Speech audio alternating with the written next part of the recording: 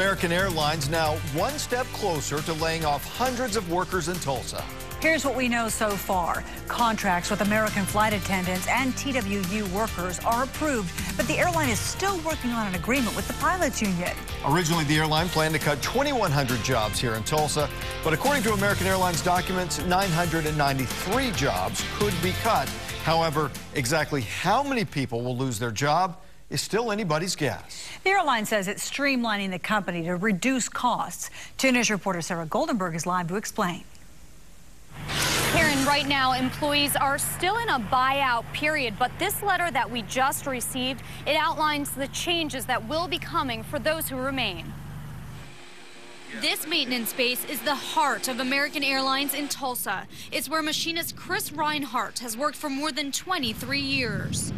I'm kind of glad it's finally come to somewhat of an end. I mean, we finally do have a new tentative agreement in place. Reinhardt is ready to move forward. He doesn't think his own job is in jeopardy. The Transport Workers Union Local 514 says it looks like employees with the most seniority will be spared. We'll just have to take it day by day and just see how things fold out. Reinhardt hopes the community sees just what's at stake.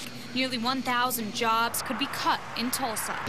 You know, folks buying homes and stuff like that within the community, spending monies in the restaurants and stuff. I hope the community recognizes that we are important and help us to maintain, staying employed here in Tulsa.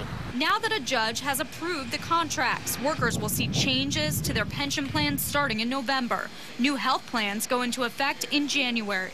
It was an improvement over the last best offer. Even though it was called the last best offer, we bested that. Despite the changes, Reinhardt stays focused on his job. He's still impressed by the aircraft parts he's building. Just the amount of weight that's there that can go running down that runway and take off and fly off to any destination that you're wanting to go to. It's just kind of cool knowing I've got a part in that. Now, workers should know how many jobs will be cut by the end of this month. Layoffs are expected to take place in mid-December. Live in North Tulsa, Sarah Goldenberg, 2 News works for you.